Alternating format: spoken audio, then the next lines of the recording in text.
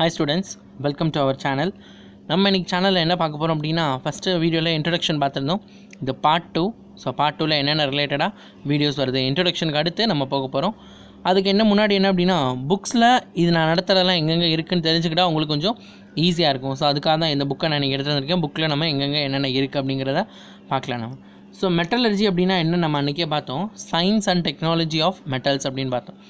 Few metals தான் எப்படி இருக்கும் நேட்டிவ் ஸ்டேட்ல இருக்கும் மித்தெல்லாம் எப்படி இருக்கும் ஆக்சைடு அல்லது சல்ஃபைடு அத கம்பைன்ட் ஸ்டேட்ல இருக்கும் அப்படின்றத பார்த்தோம் நம்ம அடுத்து என்ன அப்படினா அக்கரன்ஸ் ஆஃப் மெட்டல் சோ இதுக்குள்ள ஃபுல்லா மெட்டல் வந்து ஏன்ஷியன்ட் டைம்ஸ்ல எப்படி இருந்துச்சு அவங்க எப்படி யூஸ் பண்ணாங்க அத பத்தின டீடைல்ஸ் தான் கொடுத்திருக்காங்க அது நமக்கு இப்போதைக்கு என்னது தேவையில்லை நம்ம அடுத்த டீடைல்ஸ் பார்க்கலாம் என்ன அப்படினா அக்கரன்ஸ் ஆஃப் மெட்டல் மெட்டல் எப்படி பூமியில கிடைக்குது என்ன மாதிரி இருக்கு அப்படின்றத பார்க்க போறோம் least chemical reactive such as copper silver gold occur in native element அதெல்லாம் என்னது native element இயற்கையா அப்படியே நமக்கு கிடைக்கக்கூடிய விஷயங்கள் அதே இது reactive metals அதாவது alkali metals ன்னு சொல்வாங்க எக்ஸாம்பிளுக்கு என்ன சொல்றது அப்படினா எக்ஸாம்பிளுக்கு என்னன்னு பாத்தீங்க அப்படினா நம்ம iron அதெல்லாம் சொன்னோம் அப்படினா alkali metals அப்படினு சொல்லுவாங்க இதெல்லாம் combined stateல இந்த combined stateல இருக்கக்கூடிய elements அல்லது metals தான் நம்ம பிரிச்சு எடுக்க போறோம் அதுக்கு தான் இந்த metallurgical process அதுக்கு தான் நம்ம இந்த metallurgy படிக்கிறோம் அடுத்து mineral substance obtained by mining which contain the metal in free state or in the form of compound like oxide or sulfide அதாவது metal எது வந்து free stateல அப்படியே நமக்கு கிடைக்குதோ அந்த மெட்டலா இருக்கலாம் இல்ல அப்படினா as a compound அதாவது oxide அல்லது sulfide எக்ஸாம்பிள் என்ன சொல்லலாம் அப்படினா iron oxide சொல்லலாம் அதாவது FeO அல்லது lead sulfide PbS அப்படினு சொல்றாங்க lead sulfide இதெல்லாம் என்னது combined stateல இருக்கக்கூடிய விஷயங்கள் compound அப்படினு சொல்றாங்க oxide and sulfide இப்படி இருக்கக்கூடிய இதெல்லாம் தான் minerals இதுல இருந்து நம்ம இந்த மெட்டல் அதாவது இந்த Fe ன்ற இரும்பையும் Pb ன்ற லெட்டையும் பிரிச்சு எடுக்க போறோம் இதான் என்னது அப்படினா minerals அப்படினு சொல்ல போறாங்க ரைட் இப்போ ஓர்னா என்ன அப்படினு பாத்தீங்க அப்படினா such mineral that contain a high percentage of metal எந்தெந்த மினரல்லாம் high percentage of metal இப்போ எக்ஸாம்பிள் நீங்க பாத்தீங்க அப்படினா இங்கே கொடுத்திருப்பாங்க அலுமினியம்ன்றது பாத்தீங்க அப்படினா அலுமினியம் எதில இருந்து எடுக்கலாம் அப்படினா aluminium is extracted from both the minerals அதாவது எங்க கொடுத்திருக்காங்க bauxite and china clay இந்த ரெண்டு இதுல இருந்துமே என்ன பண்ண முடியும் நம்மளால அலுமினியம் எடுக்க முடியும் ஆனா பாக்சைட்ல இருந்து எடுத்தோம் அப்படினா நமக்கு அதிக அளவுல நிறைய percentage ஆஃப் என்னது அலுமினியம் நமக்கு கிடைக்கும் மெட்டல் சோ அந்த மாதிரி எந்த ஒரு மினரல்ல அதிக அளவு ஒரு மெட்டல் கிடைக்குதோ அத தான் என்ன பண்ண போறாங்க ஓர்னு சொல்ல போறாங்க mineral that contain high percentage of metal from which it can be extracted conveniently and economically are called ores நமக்கு கன்வீனியன்ட்டா ஈஸியாவும் நமக்கு எகனாமிக்கலா அதாவது பொருளாதாரத்துக்கு சூழ்நிலைக்கு ஏத்த மாதிரி கிடைக்கக்கூடிய விஷயங்கள் தான் ஓர் அப்படினு சொல்றாங்க எக்ஸாம்பிள் அலுமினியத்துக்கு பாக்சைட் ரெண்டு இருக்கு அதுல பாக்சைட்ல தான் அதிகமா நமக்கு கிடைக்க போகுது ரைட் இந்த மெட்டலர்ஜிக்கல் process என்னென்ன அப்படிங்கறத நம்ம பார்த்தோம் என்னென்ன process மூலமா நம்ம பிரிச்சு எடுக்க முடியும் பாத்தீங்க அப்படினா கான்சன்ட்ரேஷன் ஆஃப் ஓர் ஃபர்ஸ்ட் என்ன பண்ணனும் ஓரை கான்சன்ட்ரேஷன் என்ன பண்ணனும் ஃபர்ஸ்ட் கழுவி எடுக்க போறோம் அடுத்து எக்ஸ்ட்ராக்ஷன் ஆஃப் க்ரூட் மெட்டல் அதுல இருந்து தேவையில்லாத மெட்டீரியல் என்ன பண்ண போறோம் எடுத்துட்டு அத ஆக்சைடா மாத்த போறோம் அப்படினு மாத்திட்டு அதுல இருந்து நம்ம என்ன பண்ணலாம் தனியா எடுத்துக்கலாம் ரிஃபைனிங் process அப்படினா நல்லா கழுவி பாலிஷ் போடுறதா ரிஃபைனிங் process நம்மள பலன்னு மாத்துறதுக்காக பண்றதா இந்த ரிஃபைனிங் process அப்படினு சொல்ல போறோம் இதுல ஃபர்ஸ்ட் என்ன பார்க்க போறோம் அப்படினா நம்ம கான்சன்ட்ரேஷன் ஆஃப் ஓர் அப்படிங்கறத பார்க்க போறோம் அதுக்கு முன்னாடி பாத்தீங்க அப்படினா இங்க கொடுத்திருக்காங்க பாருங்க இந்த டேபிள்லெட் காலம் இந்த டேபிள்ல என்ன அப்படினா ஒவ்வொரு மெட்டலும் அதோட ஓர் என்ன அப்படிங்கிறது சோ இதுக்கு இந்த ஒரு டேபிளுக்கு மட்டும் நான் தனியா உங்களுக்கு ஒரு வீடியோ போஸ்ட் பண்ண போறேன் என்ன அப்படினா இதெல்லாம் நம்ம ஞாபகம் வச்சுக்கணும் நமக்கு எக்ஸாம்ல ஒன் வேர்ட்ஸ்ல கேக்குறதுக்கான சான்சஸ் அதிகமா இருக்கு இது ஒவ்வொன்றுக்கும் சின்ன சின்ன எக்ஸாம்பிள்ஸோட நான் ஒரு கதை மாதிரி உங்களுக்கு சொல்லி தரேன் இப்போ நம்ம டைரக்டா உள்ள போலாம் என்ன அப்படினா கான்சன்ட்ரேஷன் ஆஃப் ஓர் இப்போ பாத்தீங்க அப்படினா கான்சன்ட்ரேஷன் ஆஃப் ஓர் அப்படிங்கிறது generally the ores are associated with non metallic impurities இது என்னென்ன பண்ணலாம் அப்படினா non metallic impurities என்னென்ன இருக்கோ அதெல்லாம் அல்லது rocky materials or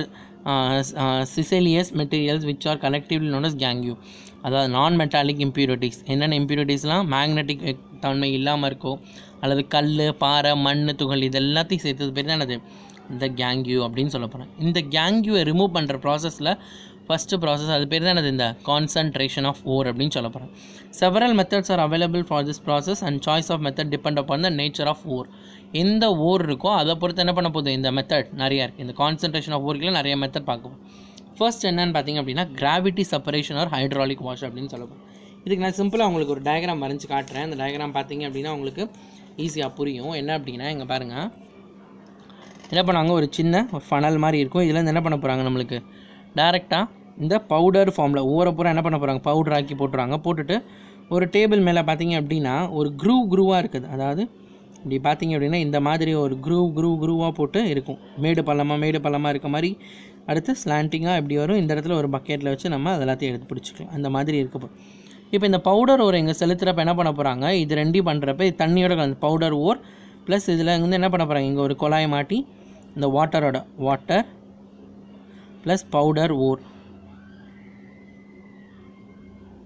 இது ரெண்டையும் ப்ளஸ் சேர்த்து என்ன பண்ண போகிறாங்க, இதில் அனுப்புகிறப்ப ஹெவியர் பார்ட்டிக்கல் என்னென்ன பார்ட்டிக்கல்னால் வெயிட்டாக இருக்கும் அதெல்லாம் என்ன பண்ணும், இந்த இடத்துல அப்படியே மாட்டி நின்றுக்கும். நம்மளுக்கு வெயிட்டான பார்ட்டிக்கலாக நின்றுக்கும். கிராவிட்டி லெஸ், அதாவது ஸ்பெசிஃபிக் கிராவிட்டி அப்படின்னு சொல்லுவாங்க. அந்த மாதிரி வெயிட் அது கம்மியாக இருக்கிறதெல்லாம் இப்படி மேலேயே மிதந்துட்டே வந்து என்ன பண்ண போகுது, இந்த பக்கம் அப்படியே அடிச்சுட்டு வந்து கடைசியில் தண்ணியாக கலெக்ட் ஆகி இந்த இடத்துல சேர்ந்துட போகுது. இது ஒரு இம்ப்யூரிட்டிஸ்.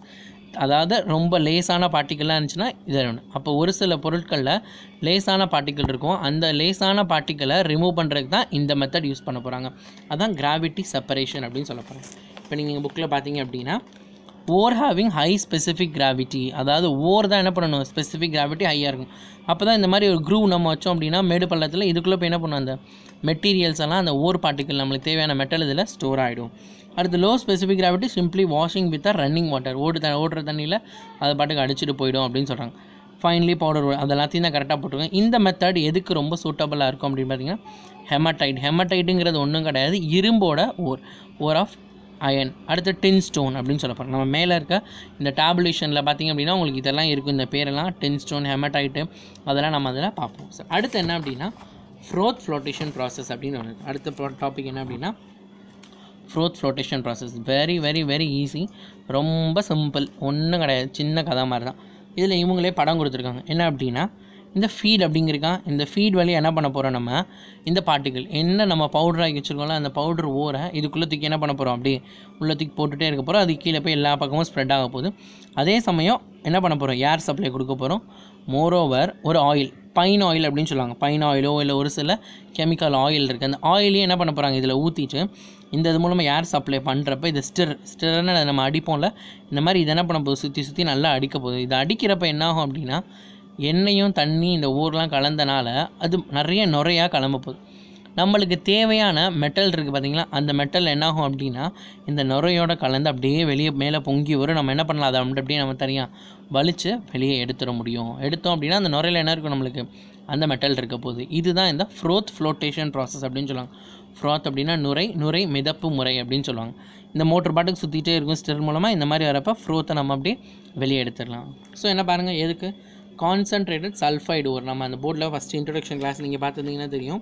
இந்த மெத்தட் எதுக்கு அதிகமாக யூஸ் பண்ணுவாங்க அப்படின்னா used for concentrated sulphide wore example galena, lead sulphide, zinc blend, zinc sulphide, இந்த இதுக்கெலாம் இந்த மெத்தடை அதிகமாக யூஸ் பண்ணுறாங்க அப்படின்றத பார்த்தணும். அடுத்து அதர் மெட்டல் சல்ஃபைட்ஸ் அப்படின்னு கொடுத்துருப்பாங்க. அடுத்து பார்த்திங்க அப்படின்னா இதில் கொடுத்துருப்பாங்க என்ன பண்ணுறது அப்படின்ற மெத்தட்ஸ் கொடுத்துருக்காங்க பாருங்கள் ஒரு சிலது கீழே. For example when the impurities such as zinc sulfide is present in galena PBS, sodium cyanide is added to depress the flotation property ZNS by forming a layer of zinc complex. In case அது கரையலை அப்படின்னா என்ன பண்ணுவாங்க, அதோட கொஞ்சோண்டு sodium cyanide add பண்ணுறப்ப இன்னும் நல்லா நுர கிளம்பி வரும் அப்படின்ற மெத்தடை கொடுத்துருக்காங்க. சிம்பிளாக நம்மளுக்கு இந்த டயக்ராமில் இருக்க விஷயங்கள் தான் முக்கியமானது. அதுதான் froth flotation ப்ராசஸ் அப்படின்னு சொல்ல போகிறோம். அடுத்து பார்த்திங்க அப்படின்னா லீச்சிங் ப்ராசஸ் இருக்குது. அடுத்து என்ன அப்படின்னா லீச்சிங்னா என்னன்றதை பார்க்கணும். கீழே பார்த்திங்க அப்படின்னா லீச்சிங் கொடுத்துருக்காங்க. லீச்சிங்கிறது வேறு ஒன்றும் கிடையாது, கெமிக்கல் வாஷிங் அப்படின்னு கூட சொல்லலாம். லீச்சிங்க்கு இன்னொரு பேர் என்ன அப்படின்னா கெமிக்கல் வாஷிங். கெமிக்கல் முறையில், அதாவது நல்ல கெமிக்கல்ஸாக போட்டு ஃபுல்லாத்தையும் வாஷ் பண்ணி எடுக்க போகிறாங்க. தான் solubility of the wore is suitable solvent with reaction, அதாவது எந்த சால்வெண்ட்டில் எந்த கரைப்பானில். இப்போ ஒரு சிலர் பார்த்திங்க அப்படின்னா உப்பு தண்ணியில் கரைஞ்சிரும், பவுடர் தண்ணியில் கரையாது. பவுடரை நம்ம ஒரு சில கெமிக்கலில் போட்டால் பவுடரும் கரைஞ்சிரும். அந்த மாதிரி எதில் கரையுன்றதை கண்டுபிடிச்சா அதில் போட்டோன்னா என்ன நம்மளுக்கு இது கரைஞ்சு போயிடும். கரையாமல் இருக்கிறதுலாம் என்னது அப்புறம் நம்மளுக்கு இம்ப்யூரிட்டிஸ், அதை தனியாக என்ன பண்ணிடலாம் நம்ம எடுத்துடலாம். அதுக்கப்புறம் அந்த வாட்டர் ஹீட் பண்ணி காம்ப்ளெக்ஸ் சால்ட்டாக நம்ம எடுத்துக்கலாம். சாலிபிள் சால்ட் அல்லது காம்ப்ளெக்ஸாக இருந்தால் அதுக்கப்புறம் நம்ம அதுலேருந்து என்ன பண்ணலாம், நம்ம அதை எடுத்துக்கலாம். ஸோ அதில் ஃபஸ்ட்டு ப்ராசஸ் என்ன அப்படின்னா சைனைட் லீச்சிங் அப்படின்னு கொடுத்துருக்காங்க. என்ன கொடுத்துருக்காங்க, cyanide leaching. let us concentration of gold. அப்போ சைனைட் லீச்சிங் மெயினாக எதுக்கு யூஸ் பண்ணுறாங்க, இங்கே நம்மளுக்கு புக்கில் எக்ஸாம்பிள் கொடுத்துருக்கிறது கோல்டு, நம்ம அதனால் அதை ஞாபகம் வச்சுக்கிறோம். ore of gold is leached with aerated dilute solution of sodium cyanide. Gold என்ன பண்ணுறாங்க, சோடியம் சைனைடோட சேர்க்குறாங்க.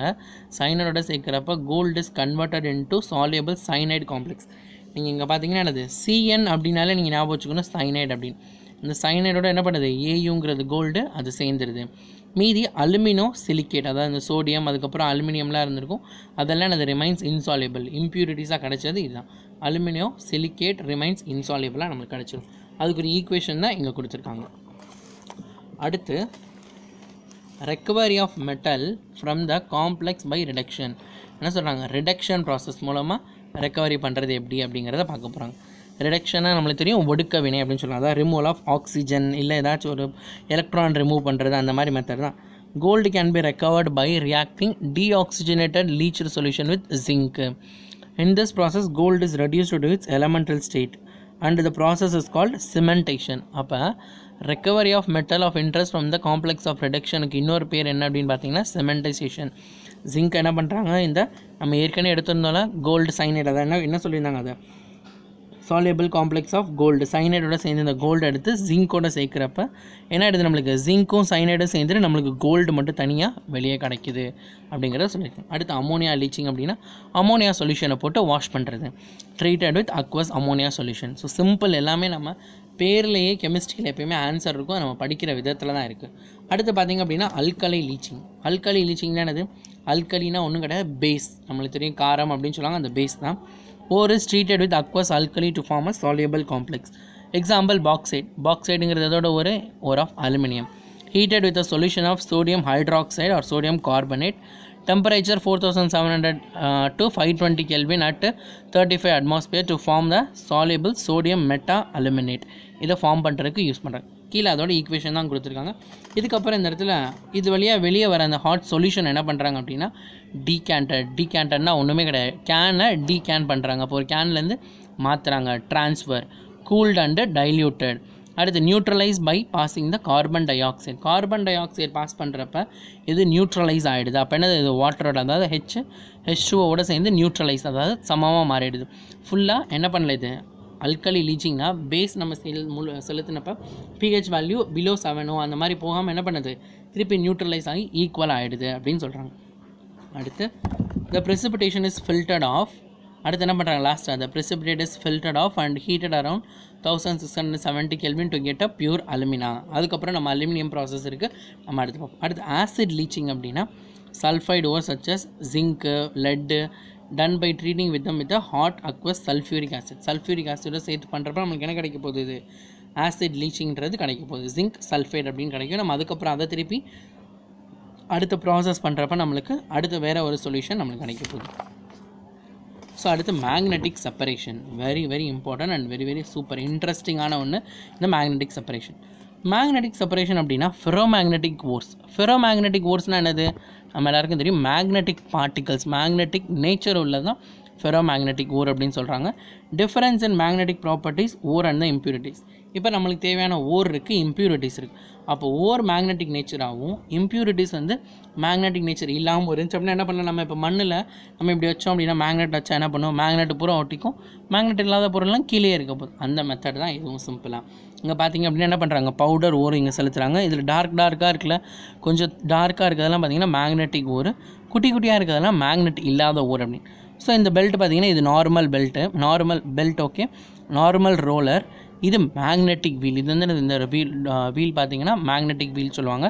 ஸோ இந்த இடத்துல வரப்போ இந்த வீலில் மேக்னெட் இருக்கிறனால இந்த ஃபெரோ மேக்னெட்டிக் சப்ஸ்டன்ஸ், மேக்னெட்டால் அட்ராக்ட் பண்ணக்கூடிய சப்ஸ்டன்ஸ் இருந்துச்சுன்னா இது இதில் ஒட்டிக்கிட்டு இங்கே வந்ததுக்கப்புறம் இந்த இடத்துல பார்த்தீங்கன்னா மேக்னெட்டிக்கோட சப்ஸ்டன்ஸ் என்னது இந்த இடத்துல இல்லாமல் இருக்கும். அப்போ இந்த இடத்துல என்ன பண்ணாது, கீழே விழுகும். அப்போ டேரெக்டாக இங்கே வச்சு என்ன பண்ணலாம், நம்ம கலெக்ட் பண்ணிடலாம். மேக்னெட் பார்ட்டிகல் இல்லாதது டேரெக்டாக இங்கே வரப்போ என்னது, இங்கேருந்து இது டேரெக்டாக இந்த இடத்துல கீழே விழுந்துடும். நார்மல் ப்ராசஸில் மேக்னெட்டோட இருந்தால் மட்டும் இங்கே வந்து பிரிக்கப்போம். இது மூலமாக இம்ப்யூரிட்டிஸை நம்ம பிரித்து எடுத்துடலாம். இப்போ பார்த்தீங்க அப்படின்னா இம்ப்யூரிட்டிஸ் எல்லாம் பிரித்தாச்சு. இதுக்கு அடுத்த ப்ராசஸ் என்ன பண்ணுறது, ஸோ அந்த ப்ராசஸ் பற்றி தான் இந்த இடத்துல கொடுத்துருப்பாங்க. நீங்கள் பெருசாக நிறையா கொடுத்துருக்காங்களே, என்ன பண்ணுறதுன்னு கன்ஃபியூஷன்லாம் ஆகாதீங்க. ரொம்ப ரொம்ப சிம்பிள். எலக்ட்ரோ மேக்னெட்டிக் செப்பரேட்டர் எப்படி எலக்ட்ரோ மேக்னெட்லேருந்து செப்பரேட் பண்ணுறதுன்ற விஷயத்தை தான் கொடுத்துருக்காங்க. ரைட், அடுத்து நம்ம எக்ஸ்ட்ராக்ஷனும் இன்னொன்று நெக்ஸ்ட் வீடியோவில் நம்ம என்ன பண்ணலாம், எக்ஸ்ட்ராக்ஷனை பற்றி என்ன இருக்குது அப்படின்றத பார்க்கலாம். சரியா, தேங்க்யூ காய்ஸ். நெக்ஸ்ட் வீடியோவில் பார்க்கலாம். ஹோம் ஒர்க் இருக்குது என்ன அப்படின்னா 1, 2, 3, 4, 5, 6 பேஜ் வரைக்கும் படிச்சுட்டு வந்துடுங்க. அதாவது 2 தெரியுதா, இங்கே 2, 3, 4, 5, 6ல் வந்து பார்த்திங்க அப்படின்னா இது வரைக்கும் அப் டு மேக்னெட்டிக் செப்பரேஷன் வரைக்கும் என்னது ரீட் பண்ணிட்டு வந்தீங்க அப்படின்னா போதுமானது. Okay, thank you guys. கண்டிப்பாக வீடியோவை உங்கள் ஃப்ரெண்ட்ஸ்க்கு ஷேர் பண்ணுங்கள். மறக்காமல் நம்ம சேனலை சப்ஸ்கிரைப் பண்ணுங்கள்.